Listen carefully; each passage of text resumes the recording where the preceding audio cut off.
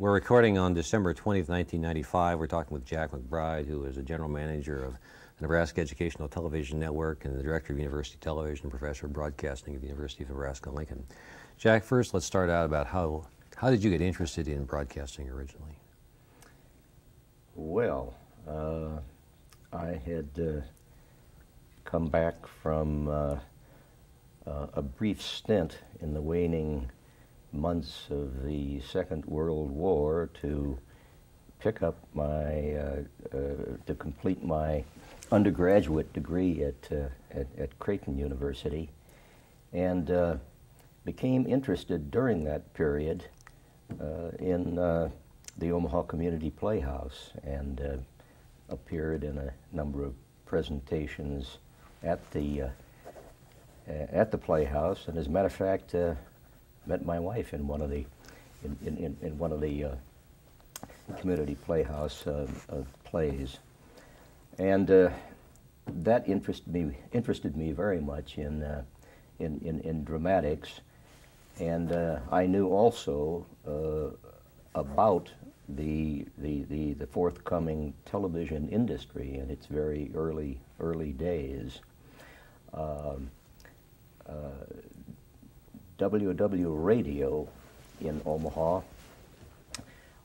was very interested in the opportunity to activate a television station.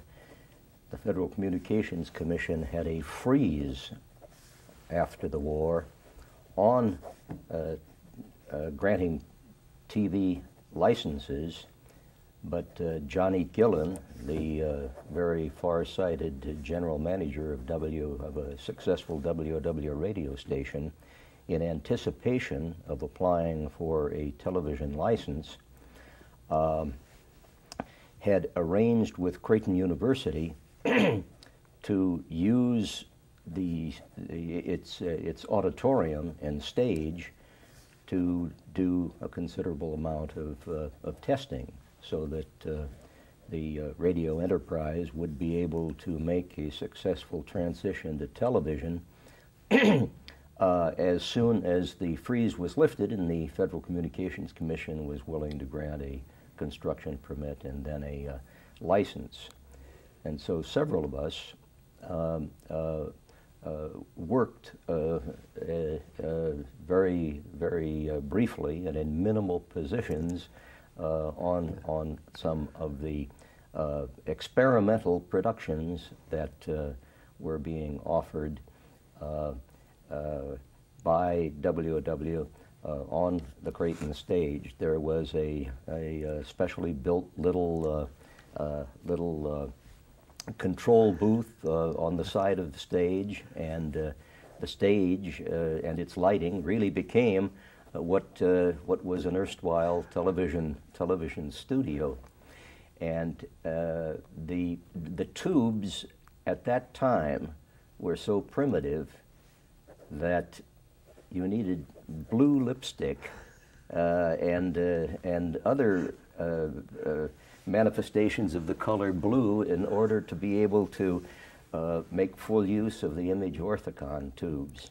So this was a marvelous opportunity very early on in the pioneering days of television to get a taste of this. So upon graduation from Creighton, I then had in mind doing graduate work at Northwestern. Northwestern had a national reputation in terms of radio and training for radio and radio education. So I did graduate work at Northwestern, and again, because television was very much in its infancy, by that time the interconnection, the cable between New York and Chicago had just been put through, and so there was the opportunity to observe what was called at that time the Chicago School of Television. Three people very important to the early days of television were involved, one of which was himself an instructor at Northwestern, Bob Banner, who went on to do the Dave Garroway show from Chicago, to do the Fred Waring show, and introduced a number of television staging implementations that became standard in future years, and did a number of very, very creative productions. Bill Coben was another veteran of those early days, and has continued to this day to be an executive producer of television programs in Hollywood. Don Meyer had just begun the predecessor to Zoo Parade, and one summer, while I was still at Chicago, I had the opportunity, because of vacations, to fill in as a floor manager with Don Meyer and the production. Marlon Perkins had still been, or was, at the, I forget the name of the Chicago Zoo, but he's the one who went very, very successfully into Zoo Parade with Don Meyer. Don left the work at Chicago, started on his own, and you know the rest of that marvelous history that lasted for such a long, long time, all the way up until Marlon Perkins' death. And Don Meyer, a guy from Nebraska, too. Don Meyer, originally from Nebraska, for sure. There was a lot of pioneering at that time in terms of television. WBKB, Barney Caliban had invented some television equipment that was being used, and it was at this time that the very first color television was shown on in Chicago. I can remember the Michigan Avenue, and a couple of stores there in the store windows were displaying for the first time for Chicagoans what color television looked like, and people gathered in storefronts outside in the street and in throngs watched the first color television of the day. What year was this approximately? Well, let's see. I finished at Creighton in 1949, so it would have been from the fall of 49 to 51, to early 51. So that was that I knew for sure that I wanted to stay in television. However, at the time, I was thinking commercial television, and something happened then. I was simply waiting to join the staffs of one of the 3 commercial television stations in Chicago, and was simply waiting for the next opening when I got the call from Creighton to come back. There was all of a sudden an opening to teach radio, television, and dramatics, if you will, at Creighton, because the individual who was there had just accepted a job at one of the television stations. I think it was NBC Television in Chicago, and this individual went on to become an extremely well-known, Dwayne Bogey, I think his name was, went on to become an extremely well-known television producer of live dramatic programs, and has continued for a long, long time doing just that. So I went back ostensibly ostensibly for just a short period of time and on short notice in the middle of an academic year to replace him, but became very intrigued about doing educational television programs because Creighton had an arrangement by this time with the brand new WOW television station. This was before the T was added. Had an opportunity to do a 15-minute television program. And so I became all of a sudden the producer of that television program, along with directing two plays at Creighton each year, and along with doing a writing and directing a radio program on, I forget which Omaha radio station it was. So I was, and teaching some classes. I was an all-purpose something or other in those days, but I became fascinated with the education and educational aspects and possibilities with the new television medium. I had an offer then to go to Wayne University, now Wayne State University in Detroit, to work with them in radio and television and teach courses, and so moved there to and did their packaging of a few educational programs for one or another of the Detroit stations. We did a series at that time that received a major award. It was called International Town, because Detroit was very much a melting pot of a large number of ethnic groups, and this series dealt with all of the resources and positive aspects of the many different ethnic groups that were part and parcel of Chicago. But it won I forget what it was, a Freedom's Foundation Award or something early on. But after a year and a half there,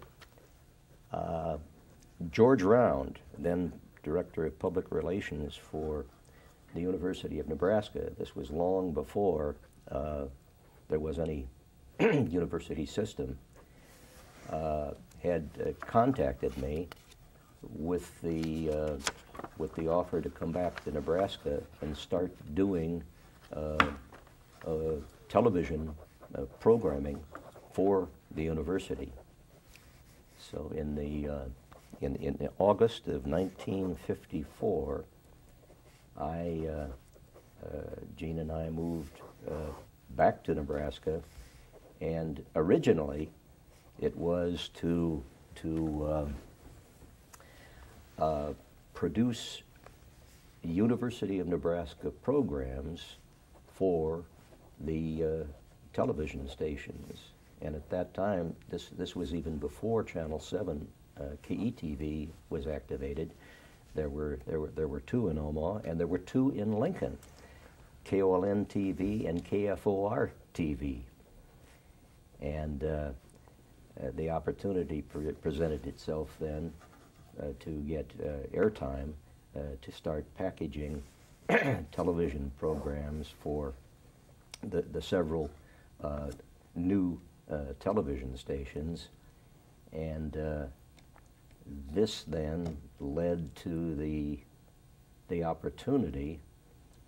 Let's see, this was the fall of '54, and in early '55, John Fetzer,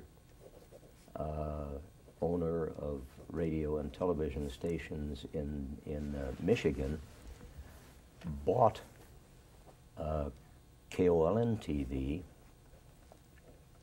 and also bought out KFOR TV, and under the duopoly rule of the FCC, was required to dispose of one of those channels.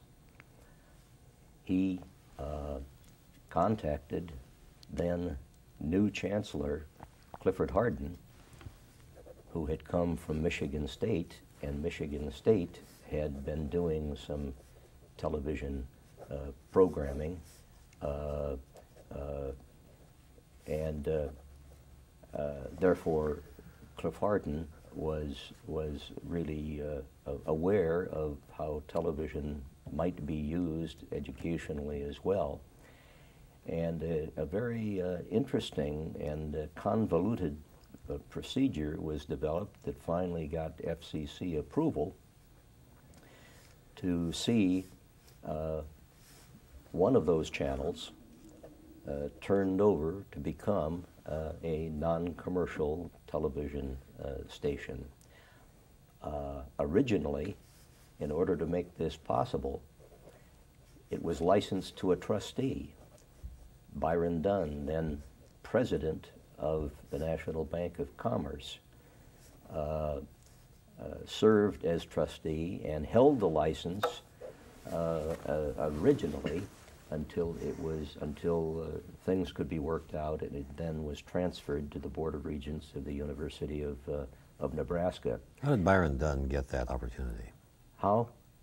Well, he was very civically minded in the first place, and I'm sure a great supporter of the University of Nebraska. And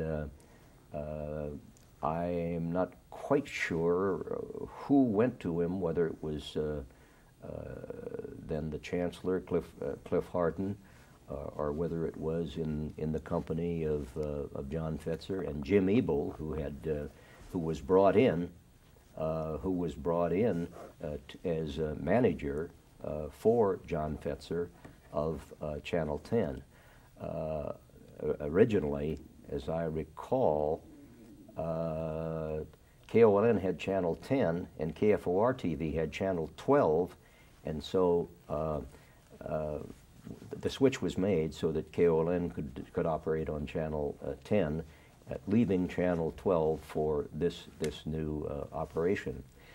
So the transmitter of Channel 12 was in the KOLN building, and the antenna was on the KOLN tower adjacent to the building, and the antenna and the transmitter were transferred. Title was transferred ultimately to the University of Nebraska as soon as the license was developed.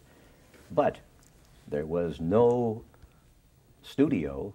The university had no television studio. An ingenious arrangement was devised by Jim Ebel so that our station could operate out of KOLN concurrently with a commercial station operation. And it was, and you look back on it, it was an unbelievable situation. We began broadcasting 3 hours a morning, 5 days a week, Monday through Friday, 9 to 12 in the morning. And we operated from the facilities of KOLN, using their announce booth, and how they managed it and how we managed it. As I look back on it, I don't know, but it worked, and worked well until such time as we were able to design and construct the first studio for the university. Now, Jack, you were as I understand it then, the initial employee of the university's educational television operation, and you hence became the general manager. But what were your responsibilities at this time? Were you still doing production? Originally, yes, we were still doing certain programming. As a matter of fact, one of the early and now very famous educational television series was the Great Plains Trilogy.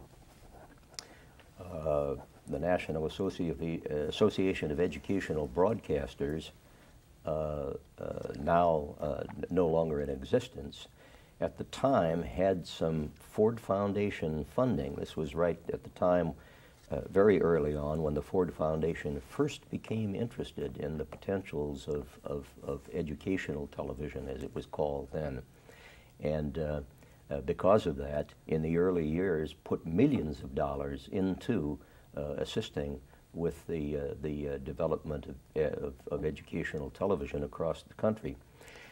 They had placed a certain small amount of money with the National Association of Educational Broadcasters to encourage the production of educational programming. And this was done so because they had also put money into something called the Educational Television and Radio Center, which was headquartered, it was born and headquartered in Ann Arbor, Michigan, close to the University of Michigan campus. And a former president of Oregon University by the name of Harry Newbern was named the first president of the ETRC, which was really formed to assist the fledgling non-commercial educational television stations that had been activated to that point. It was in 1953 that KUHT at the University of Houston activated the first non-commercial educational television station on what was called an asterisked channel, the FCC, thanks to Commissioner Frida Hennick at that time. She championed the reservation of an important number of television allocations and put asterisks beside them, denoting that they could be used, they could not be applied for commercially, but had to be used only on a non-commercial basis. And as we activated our station, November 1 of 1954, we became then the 8th such station in the country to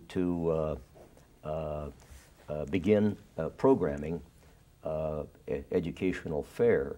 We now are the 7th because there was only one station that actually went dark, and this was an early attempt at establishing a station in Los Angeles. I can't remember the call letters. It was activated. It operated for a short period of time, maybe a year and a half or two, or it subsequently went dark. But concurrent with back to your question, concurrent with activating the KUON TV, as it was named, we were still packaging programs, and we were doing. George Round had, prior to my coming in the fall of '93, had worked with KOLN and had started a program called Backyard Farmer. And it had been on the air probably about 8 months before I came. So one of my responsibilities was to take over and produce Backyard Farmer, and then to start packaging other programs as well. Back to NAEB and the Ford Foundation funding, we applied for what at the time seemed like a magnificently large grant of $9,000 toward the production of something that was called the Great Plains Trilogy. I was intrigued after I came here to find out that there was this marvelous resource, the University of Nebraska State Museum and Elephant Hall and all of the paleontology and fossils, and this was a real strength. Also intrigued by the fact that the Nebraska State Historical Society Museum had such a collection, and we devised a 39. Oh, looking back on it, it was unbelievably ambitious. I can't believe it in those early days, but activated a. We designed a 39 program series that actually was 13 program series. One was paleontological, and C. Bertrand Schultz, who at that time headed the museum and was nationally and internationally known as a paleontologist. He was the chief talent on that 13 programs that started, if you will, with the creation of the universe. We really decided to do this right, and we carried that through the first 13 weeks. The second 13 weeks were archaeological, and Mott Davis, a professor of anthropology at the time, worked on that and was the chief talent. And then the third was historical, and Jim Olson, who was then the director of the State Museum, since went on to move to become the chairman of the history department at Nebraska, then went on to become president and first, I believe, of University of Missouri, Kansas City, and then of the University of Missouri system until his retirement. He was the talent on the third. This series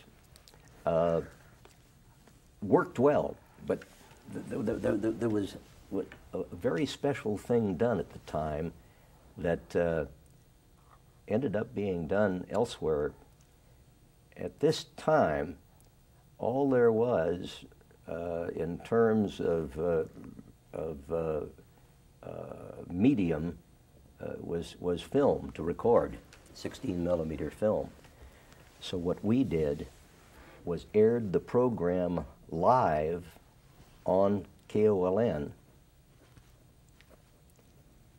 and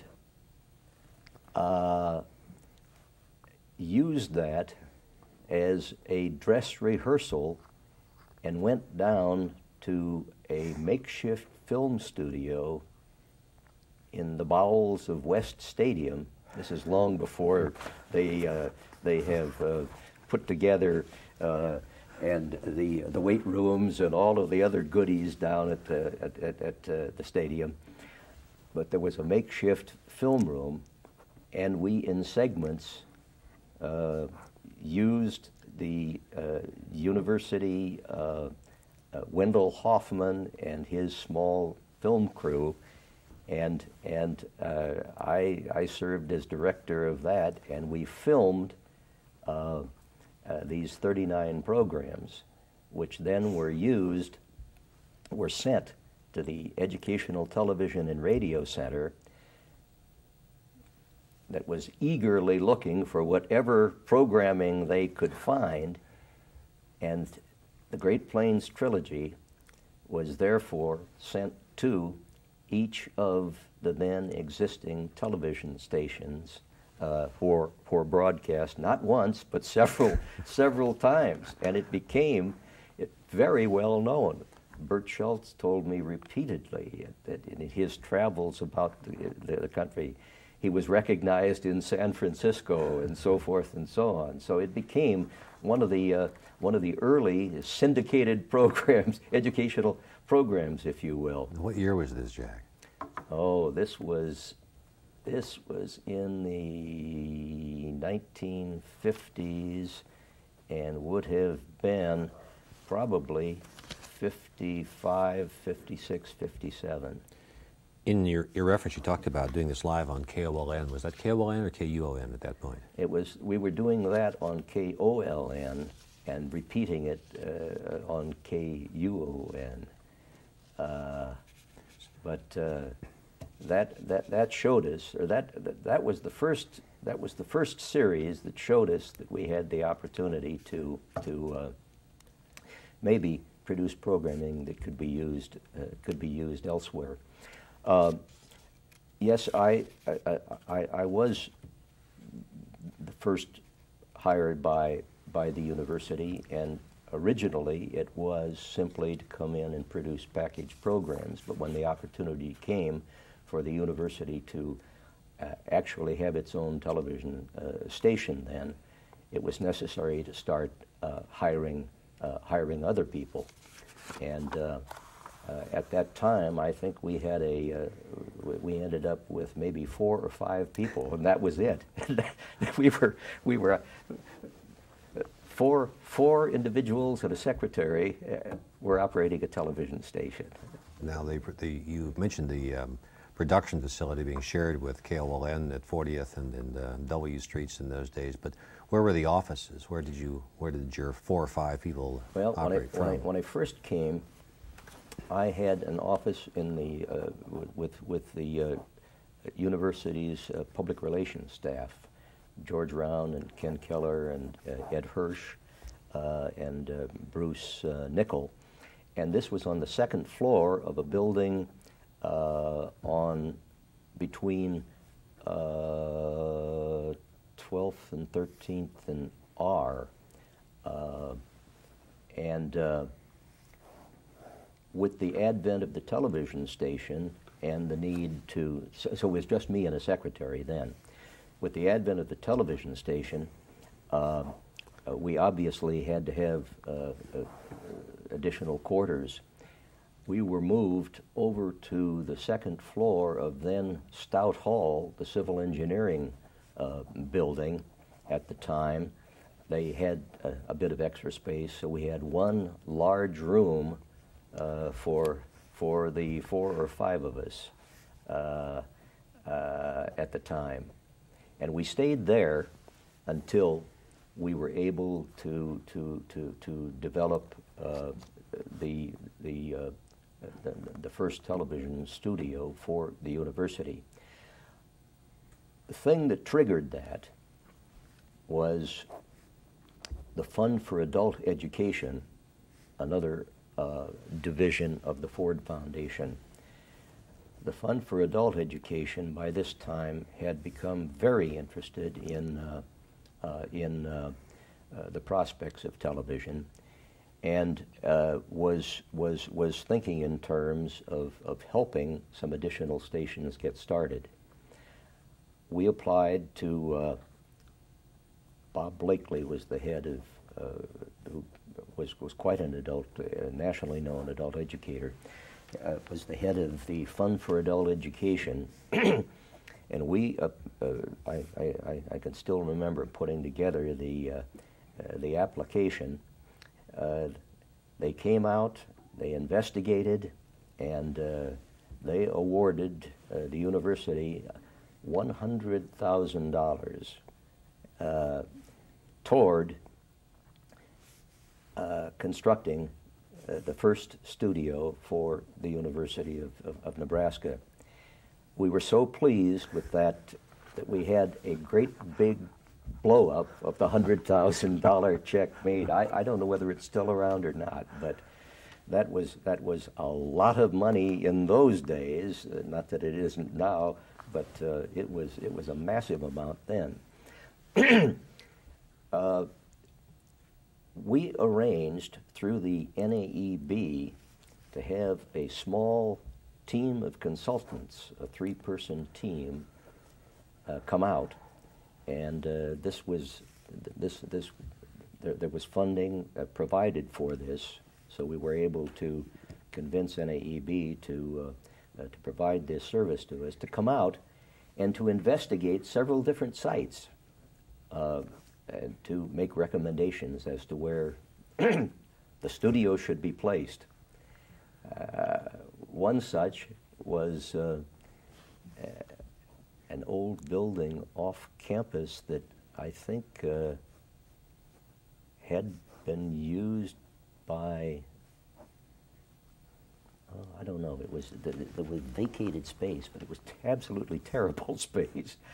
And there were a couple of other possibilities, the best of which, however, was the basement of the Temple building, which obviously was on campus, and the speech department was and theater were in there, and so it was the logical place to put this.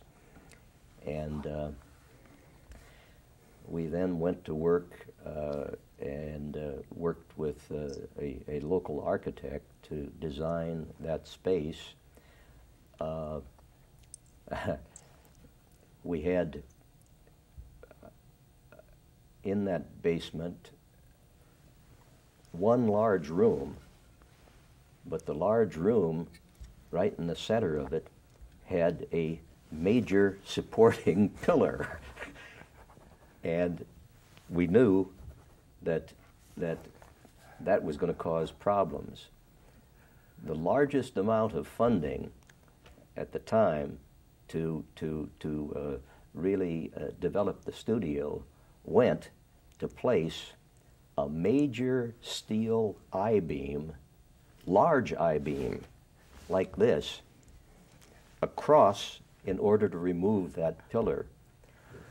And it was something of an engineering feat to take this long I-beam and see it inserted through a window on 12th and R Street, to see it put in and ultimately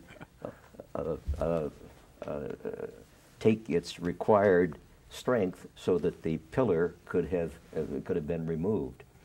But it worked, and allowed us to see that pillar removed. We had that studio, we had a control room, and we had another little room adjacent to both the studio and the control room, and we put a window, a large window in that room. It must have been a 10 by 12 maybe. And we put a window in there so that we could take the cameras that had been given us by KOLN and we could shoot through the window so that could become a second studio. that little thing. But and then we obviously had some additional room, one large room for offices and another small one. But that was it, and that lasted us for a long time. Now this was what year that you were able to have the studios for KULN independent of the KOLN operation? I'm trying to recall. I think it must have been about 1960, somewhere along in there. And that was a marvelous day when we were able to sign on in our own studios and leave KOLN, because it opened the opportunity then for us to start programming a number of other hours of the day and not restrict ourselves to the 9 to 12 length. And we were so proud of that we at one point invited the KOLN staff down to the new studio so that we could thank them for putting up with us for such a period of time. Who were some of the employees that you brought on board during the period in which you were starting to establish the independent operation of KULN TV? The first one that I brought aboard was a fellow by the name of Leo Geyer, who helped me very much with the Great Plains Trilogy series and packaging some other programs. He ultimately was offered a job at Johns Hopkins University. Johns Hopkins at the time had a very successful medical educational program that they were seeing placed on a number of stations. Bob Slater another early and important a new member of the staff. Bob had been a graduate of the university and helped considerably until such time he got so intrigued with it that at some point he went on to Michigan State to do graduate work and and then stayed on actually to teach it to teach television at Michigan State. Two others very important to these early days were a fellow by the name of Norris Heinemann, who I believe had a master's degree, a new master's degree from excuse me, Syracuse University, and Ron Hull, who came to us bright-eyed and bushy-tailed with a brand new master's degree from Syracuse. Syracuse, by this time, Syracuse had seen the potential and had the resources to develop a master's program, and it was one of the first in the country, and it really attracted a number of people who have gone on to do great things. But Ron, we recruited him, and he joined us, and obviously has been a strong part of the development of Nebraska educational telecommunications ever since. Those were the original people. What were their responsibilities? It sounds as if they were doing almost everything as you were at that point. I'll say they were doing almost everything. Each of us wore at least 3 hats during that time. But it was fun because we were plowing new ground too then, and there were very few rules and restrictions, and so you innovated and invented it as you went along, and so each of us had to do a number of things. So what?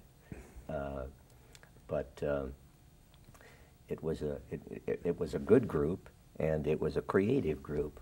One of the things that has been, to my way of thinking, most enjoyable and significant is through the years, Nebraska Educational Television and Telecommunications has had the opportunity to bring in a number of very talented and creative people.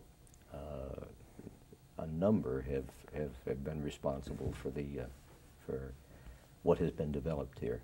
Jack, how did you make ends meet in the early days with the very ambitious schedules and ideas and so forth, but yet not much money and apparently just an emerging consciousness of television in the way of the university administration? Well, you're right. There wasn't very much money, so and everything was live. Everything was as live can be.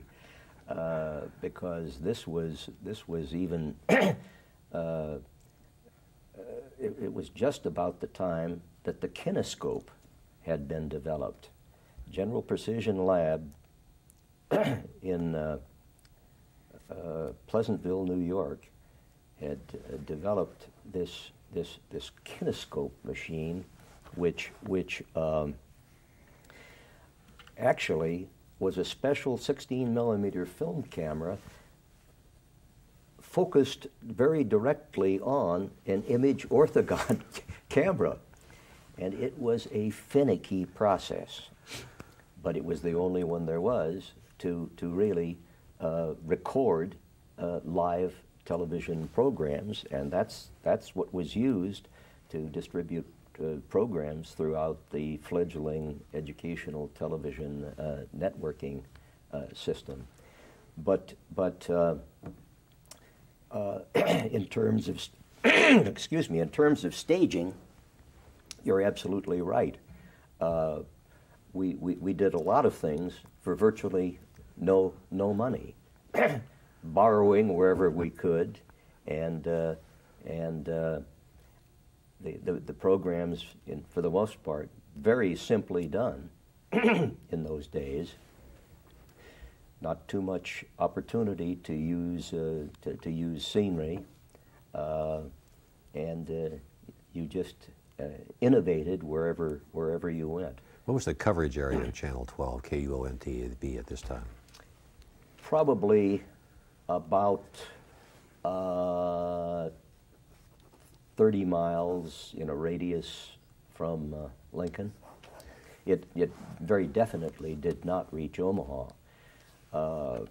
But since television for Nebraska had begun in Omaha with Channel 3 and Channel 6, and they were pumping out quite a bit of power, most of Lincoln had put up tall roof antennas to be able to receive the Omaha stations. That's where Lincoln got its original television reception, until such time as the two Lincoln stations had been activated, and people were still watching not only Channel 10 and 12 in Lincoln, but watching the Omaha stations too at the time. But we, with our signal, could only reach Lincoln and environs at the time. Some people describe the arrangement in which John Fetzer provided the opportunity for the university to acquire Channel 12 as enlightened self-interest, because it gave the university the opportunity to operate, but it also decreased the commercial competition at that stage of the game. What do you recall about the discussions that the university people had when they accepted the channel? Well, I think that there was, to anyone, it was obvious that it was removing the possibility of a commercial station in Lincoln. But the problem was that with Lincolnites attuned to receiving Omaha channels, both Lincoln stations were losing money. And at the time, I think anyone knowledgeable realized that it was not possible to see two Lincoln stations so close to Omaha actually compete successfully. So that being the case at the time, I think that it was recognized that here was an opportunity, excuse me, here was an opportunity for the university to, as a land-grant institution, to think in terms of using this as another way to extend the resources of the university. Granted, only at the time it could be seen by a limited number of Nebraskans, but there was always the future, and there might be some possibilities in the future for expansion. So Clifford Hardin, as chancellor, before the decision was made and before he took his recommendation to the Board of Regents, he activated a citizens committee to investigate this. And Byron Dunn was a member of that, and as were a number of other well-known businessmen. And I think somewhere in our archives there's a picture of a number of those O Street gang members, if you will, in Byron Dunn's conference room at the National Bank of Commerce, discussing this, and they encouraged Cliff Hardin to accept this. And he took it to the regents, and they did. You mentioned, I think, in terms of the new location for KUON in the basement of the Temple building, that I think he said the cameras had been given by KUON. Where did the equipment come from? Was some of it from KUON? Was some of it purchased new? No, none of it was purchased new. It was all the equipment from I don't know whether it was KFOR TV or KOLN TV equipment, but it was from that mix that we got that. And of course the transmitter remained out at KOLN, and our antenna remained on the tower. And so one of the things that I hadn't thought about this for a long time, but one of the things we had to do before the Temple building location was firmed, we went to College of Engineering faculty and we said, we have a problem. We need to be able to put a microwave, a studio to transmitter link between the top of the Temple building and out to the KOLN tower. Is that possible? Because we've got to have direct line of sight. And one or two of the faculty took this on as a civil engineering project and affirmed that yes, it was possible if we put at such and such a height above the Temple building roof, we would be able to have direct line of sight, and that solved that problem. Now, Jack, when in this time did the responsibilities of primary administration sort of overcome your natural inclination to do the production and the writing and the camera on your shoulder stuff? When what? When did you move almost entirely to administration and away from the production and the camera and the writing and so forth that you did earlier? I'll tell you, I did that with great reluctance because I enjoyed very much both producing and directing, and in some respects hated to turn that over. But I guess it must have been pretty much at the time that we activated the studios in the Temple building when I had to cease actually doing programming myself and pretty much attend to the administrative parts of this. When did the KUON signal become more powerful and be able to reach Omaha? Well, not for quite a while.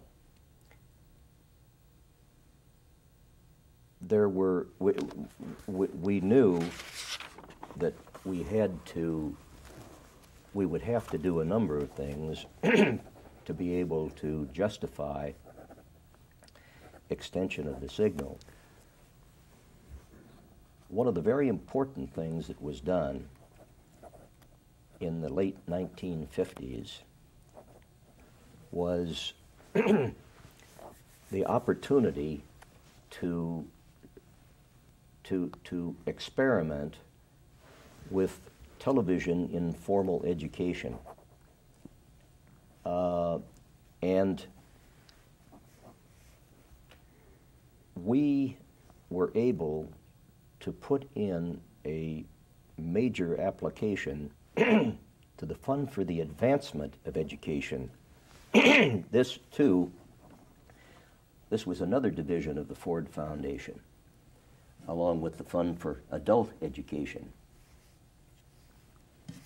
The Fund for the Advancement of Education was very interested in supporting the use of television to increase and improve the quality of elementary and secondary education. And interestingly enough, we found that the head, the president of the Fund for the Advancement of Education, was a fellow by the name of Alexander J. Stoddard, who had been a very successful superintendent of schools in Los Angeles, and then went from there to head this unit of the Ford Foundation up. But interestingly, A.J. Stoddard, extremely well known across the country, was a Nebraska native who had been a superintendent of a very early in his career, a superintendent of a very small town in Nebraska and started. The chairman of a university television committee was Knut Brody, the director of the Division of Continuing Education at the university. As a matter of fact, that television committee had been activated by George Round even before I came, and it was the television committee with George that hired me. The television committee continued for some time as an advisory, even until the time that we began operating the station. Knut Brody had considerable experience, as you would know, in terms of high school correspondence study. And we devised an extensive application to A.J. Stoddard to put money into the use of television in combination with correspondence study, particularly to improve the instruction of small enrollment high schools. Stoddard and the Fund for the Advancement of Education, for the most part, were putting money into major communities, metropolitan areas, because they saw television being able to handle large classes. But this idea intrigued him, to try out something with small enrollment.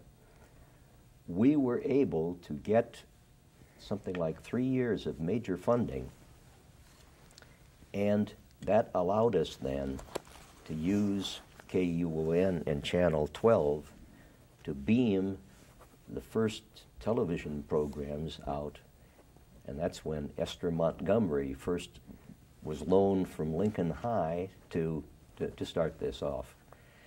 Steve Watkins, then superintendent of schools, became very interested in educational television as a result, and we were able to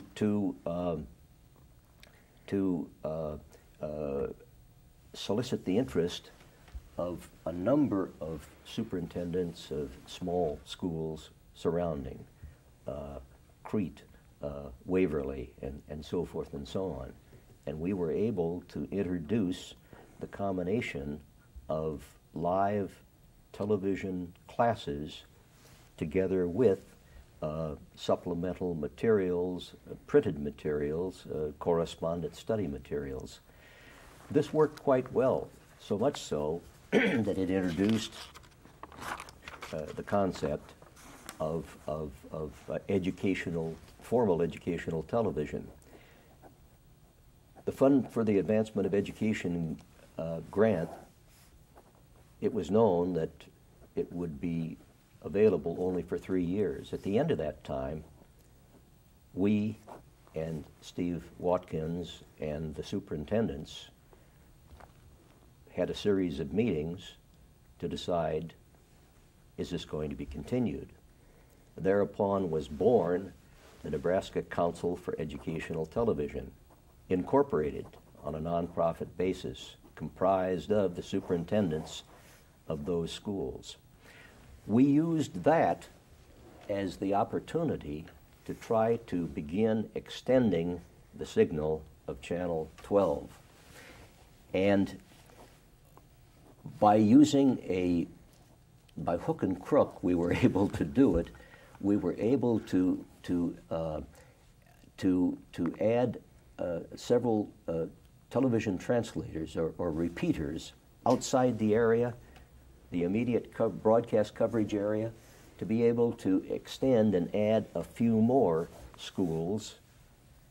And then we were able, and this was a terribly important step, far more than I knew at the time, we were able to get a television station in Scotts Bluff, a commercial television station in Scotts Bluff, to take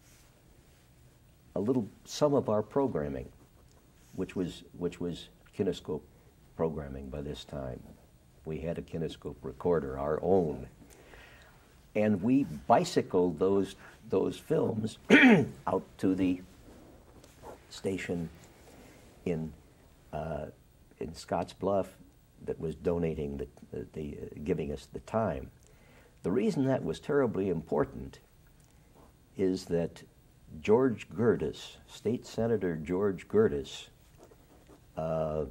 from that area, was able to see his granddaughter, who was participating in some schools' programming, some of our programming out there. And he saw how his granddaughter was really reacting to this and improving in terms of teaching and learning. That became very important because George Gertis was a key figure in the Nebraska legislature and one of a handful of Nebraska legislators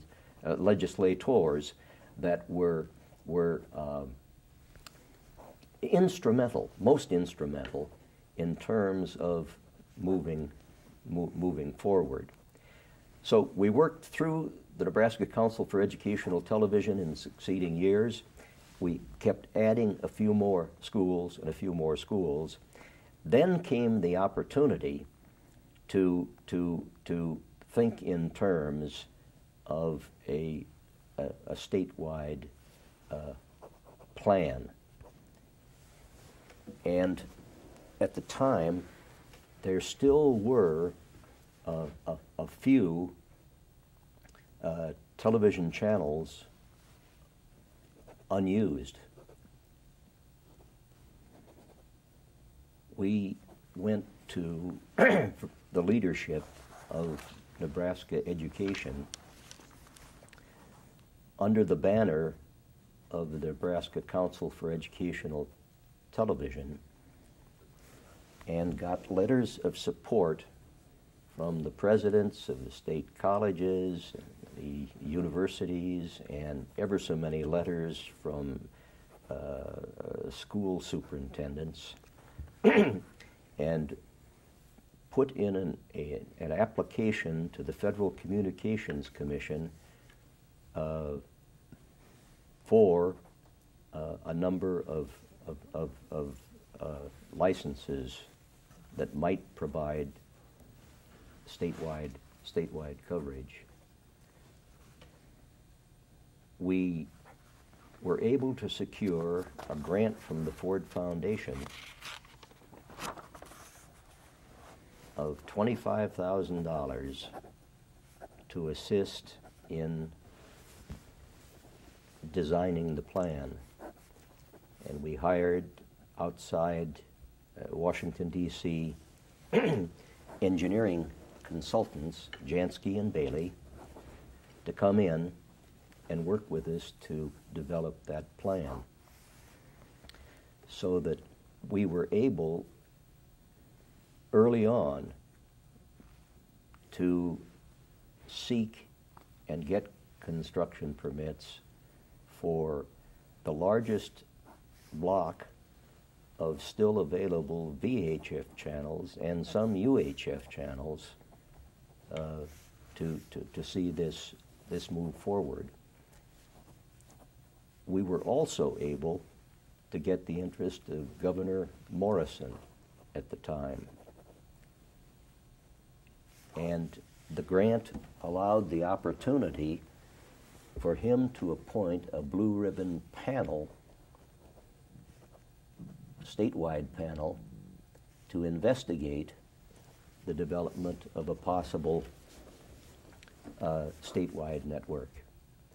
And that panel worked with us to develop this overall plan, which was then taken to the governor and to the legislature and debated rather extensively before it finally became, in 1963,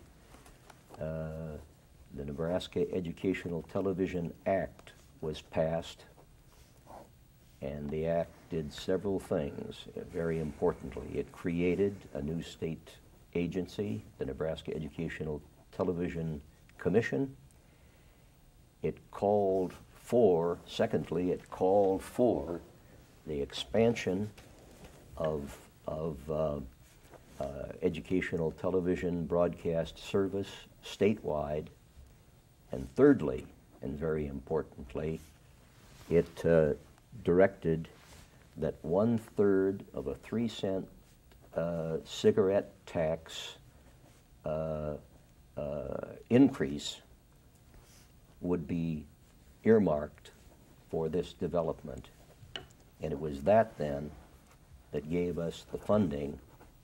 And according to the phased plan we had developed, the first phase was relocation of the Channel 12 tower and antenna and increase in power so that Channel 12 would be able to serve Greater Omaha as well as all of the current service, and therefore give us the largest opportunity to reach the greatest number of Nebraskans with one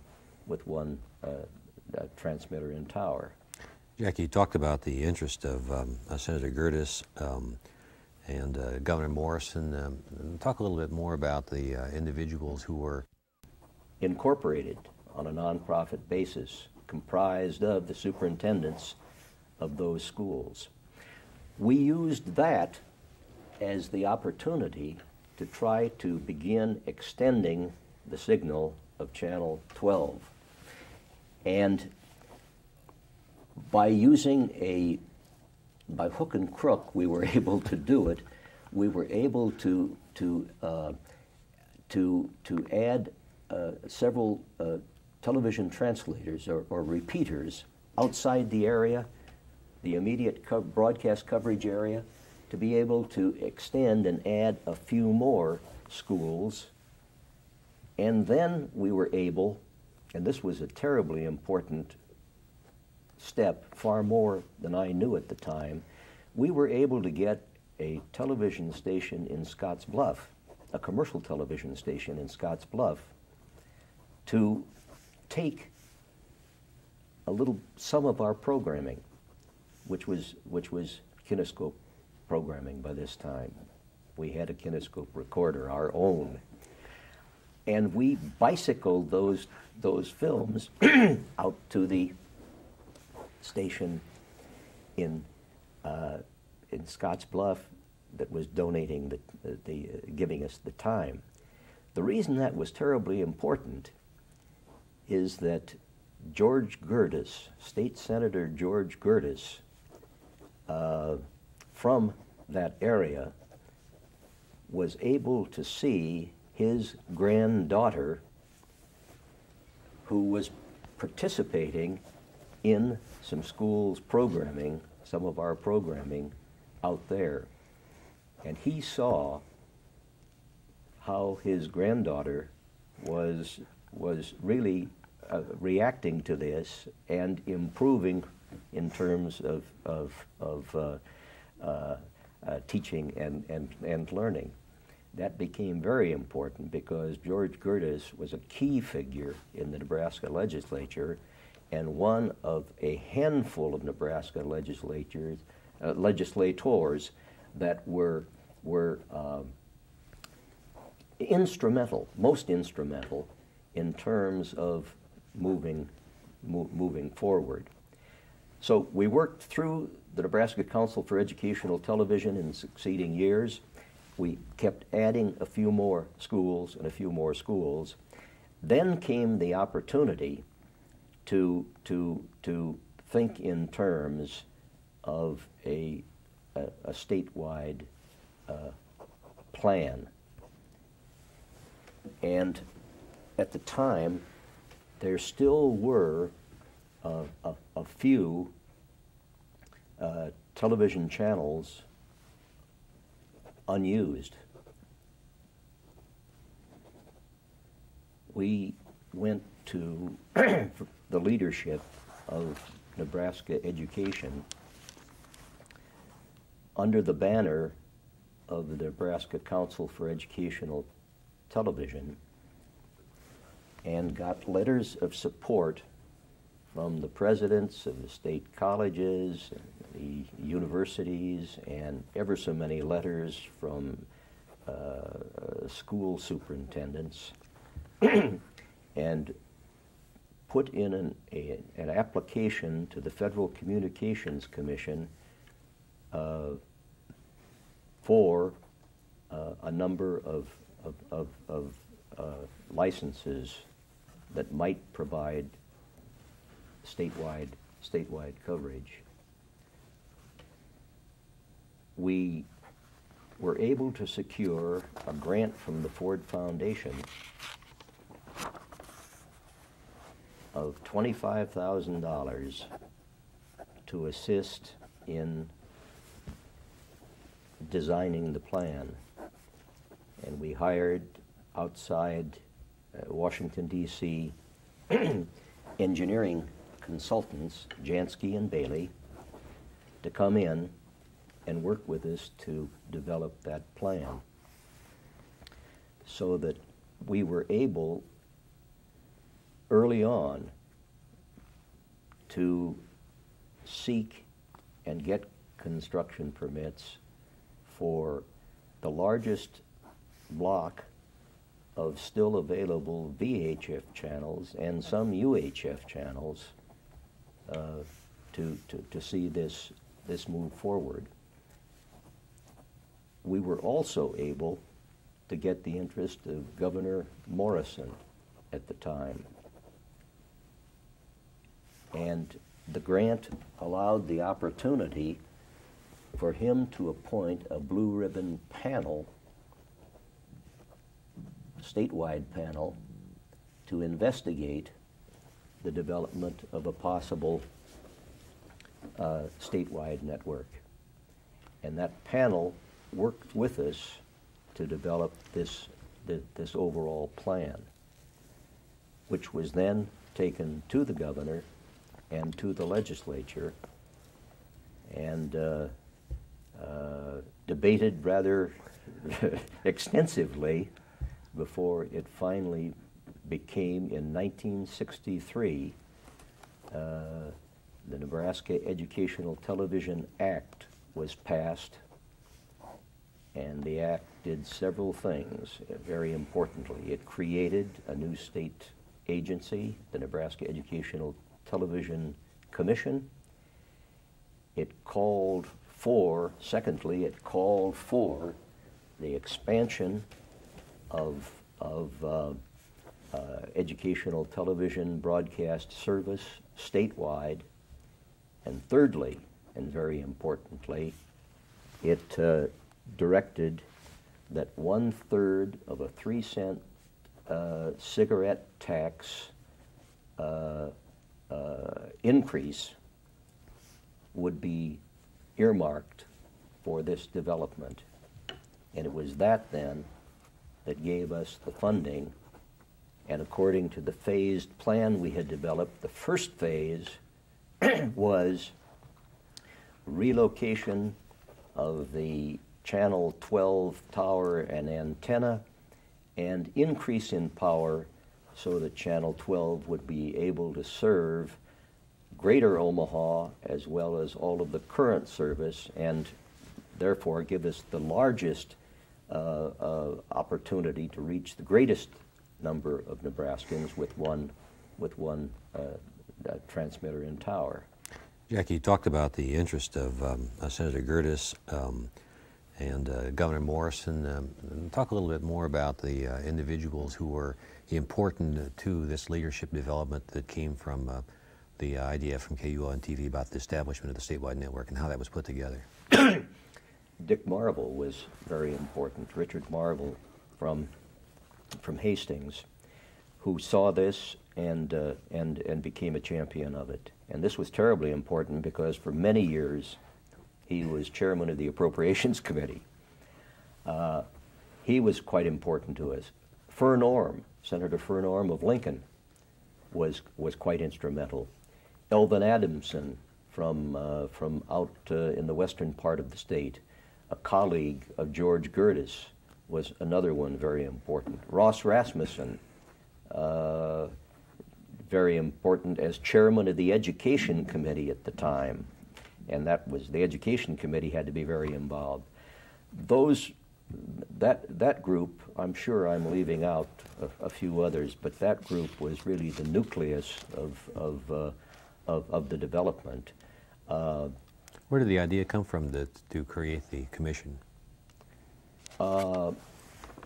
It was known that there needed to be some state entity to be responsible for this, because it was known that really this needed to benefit both formal education at all levels and the general public as well, and that there was no existing institution or agency that had that whole responsibility. And we looked around at other states, and there were a couple of other state networks. Alabama, I believe, had been the first educational television network which had gone the commission route. And so there were several that were either commissions or state authorities for educational television. And so it became obvious that it was this kind of an approach that we needed, but an approach that would continue directly to involve the university because of its importance, that would involve the state colleges, that would involve elementary and secondary education, and involve the general public. Subsequent to that, as the community college system developed, that was added, that representation was added to the commission as well. Where did the idea for the use of the 1/3 of the cigarette tax come from? I'm not sure. I know just where that came from. I do know that this was an opportunity as far as the senators were concerned to see some additional revenue generated. I do know that another third of that cigarette tax increase went to the Game and Parks Commission because it was used, their third was used to build the building that is not too far from us here on North 33rd Street. And I can't remember what the third went for, but it just amazed me and others that 1/3 of a 3-cent cigarette tax increase, or in other words, a 1 cent, would generate as much money as it did. And this then gave us the funding not only to move Channel 12 and put up a brand new tower and move the antenna, but it gave us the funding so that we could begin subsequent phases. And then in over a 6-year period, the legislature between 63 and 69 gave us sufficient funding so that we could continue to activate other stations of the network until we had all 9 stations activated. Jack, this is kind of an aside, but you probably know the answer to this. Where did the call letters for KUON and for the various stations in the television network come from? I didn't have the opportunity to decide on KUON. That was either John Fetzer, Jim Ebel, or Cliff Harden, or a combination of the three. It was a natural University of Nebraska, KUON. Was anything else ever considered? Pardon? Was any other call letters considered to your knowledge? I have no knowledge, but it was such a natural that worked well. But I did have a hand in all of the rest of the call letters, and what we were doing, we were trying to get a series that were identified as a group of network stations, And that's how we ended up with the particular call letters we're now using. When the numbers of stations in the network, was that determined primarily by what was technically possible, or by the channels which were available, or the money, or a combination? How was the decision made? All of the above. All of the above. Obviously, television allocations were of prime importance, because you can't just place, as you well know, you can't just place a television station anywhere because of severe restrictions having to do with potential interference and so forth. Television channels are allocated very specifically in certain areas with major restrictions as to how much you can move them around. So it was a combination of what was possible, and it was a combination of what tower heights were necessary in order to secure what grade A, B, and C coverage areas would be possible as well. It was all of this that moved the engineering consultants and us to determine the locations that we use to this day. Yeah, and how are the decisions made to add the low power repeaters referred to as translators to the network? Well, with every state network, there was need to think in terms of pockets, coverage pockets, where there was trouble. The television signal is influenced by the topography and by hollows and geography and so forth. And we were able to determine rather conclusively through technical measurements what areas were the principal problems. And the problems were solved by activating low power automated television transmitters, which were called translators. In some instances, we were able to use an existing tower and simply rent space upon which to put a very small antenna and put a hut at the bottom of it for this automated equipment. In some places, we had to put up a short tower of our own. In a couple of places, we were able to put it on the roof of a building, an existing building, and simply lease space. But we now have, I believe it's 19 translators, very strategically placed, some of them in communities, in low-lying areas adjacent to rivers. But this affords us to give virtually 99% broadcast coverage for the Nebraska ETV network. Jack, we could go on longer, and we will do that in another session, but in order to meet the time schedules today, we thank you very much, and we'll stop at this point. Good.